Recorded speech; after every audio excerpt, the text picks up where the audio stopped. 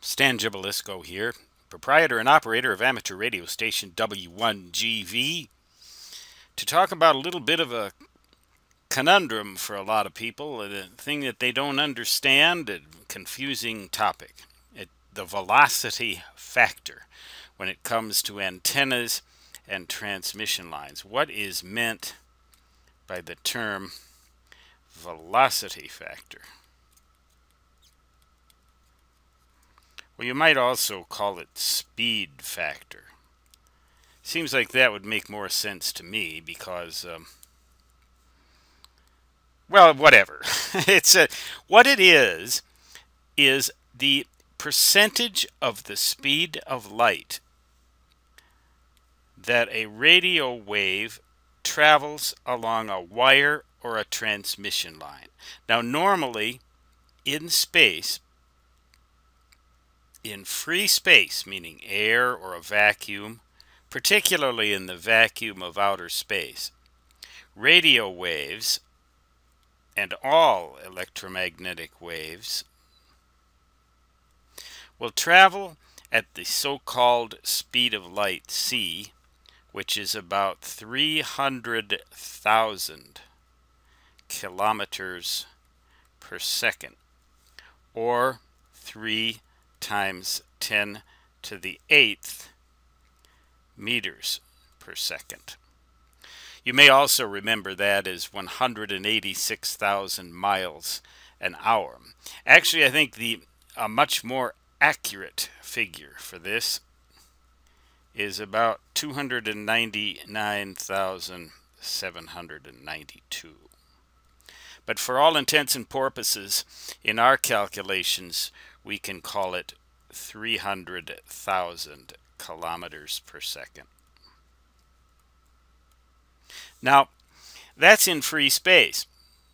But when you have a transmission line, for example, ladder line, coaxial cable, even a single wire, if you have some kind of a medium other than free space, a wire, a ladder line,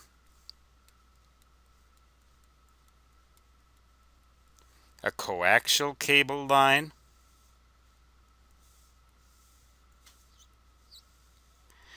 the electromagnetic waves are not going to travel as fast down these media as they do in free space. Now, you may find that a little bit puzzling, but it's kind of like the same effect that you get with visible light in various refractive media, such as glass, quartz, other transparent substances.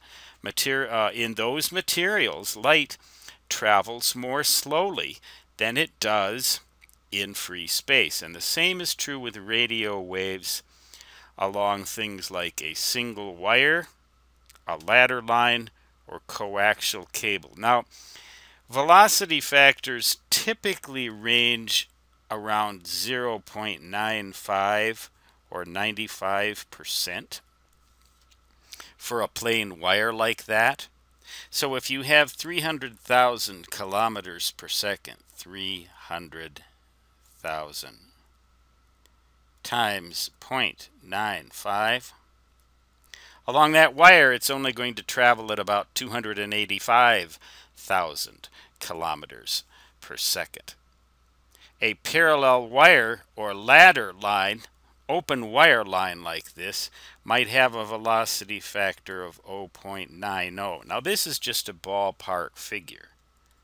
It can vary somewhat. Window line is going to be a little slower, a little less than 0.90 maybe. TV ribbon is about 0.80. But a really well-made open wire line about 0.90. So your radio wave will go at, pardon me, let's try that again. 300,000 times 0.9 gives us 270,000 kilometers per second.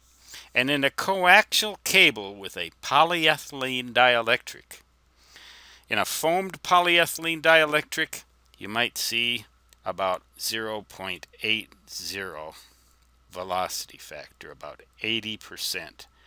Or, well, I think maybe it's closer to 70%.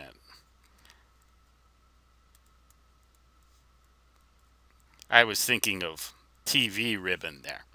If it's a solid polyethylene dielectric, it might be as small as 0.65 or 0.66.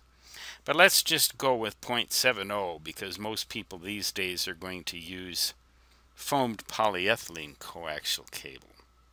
When you have that stuff, the radio waves along it will travel at 300,000 times 0.7 or 210,000 kilometers per second. So that is what is meant by velocity factor. You may see them quoted as numbers that are a fraction like that. You may see them quoted as a percentage. But whenever you manufacture or put together an antenna or a transmission line system that needs a specific length of line, you must take the velocity factor into account. There are certain exceptions with transmission lines in very specific, unusual applications, but for most situations, you need to take that into account when you are cutting an antenna to length. That is why, that is where the formula, by the way, for a dipole comes from. You may remember the formula for a dipole antenna, the length of a dipole antenna. Suppose, for example, we go to, we want to make it for exactly 3.5 megahertz. Exactly. Then we generally will use a formula. I use 467. Some people would use 468. I guess the thing doesn't want to. 467 divided by 3.5. What do we get for that? Now that's the end-to-end length of a dipole antenna. 467 divided by 3.5.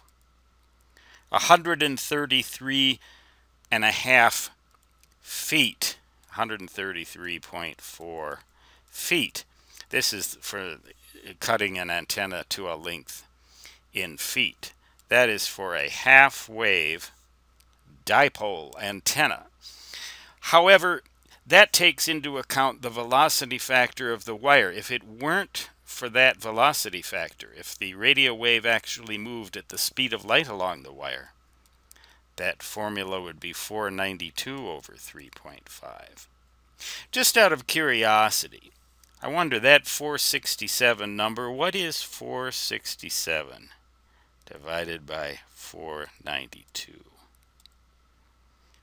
94.9%, or about 95%, is the assumed velocity factor of the wire in a dipole up there in the clear from obstructions, etc., etc. So that's a little bit of a tutorial about what is meant by velocity factor. And always remember, now it is symbolized as a lowercase italicized letter V, generally speaking,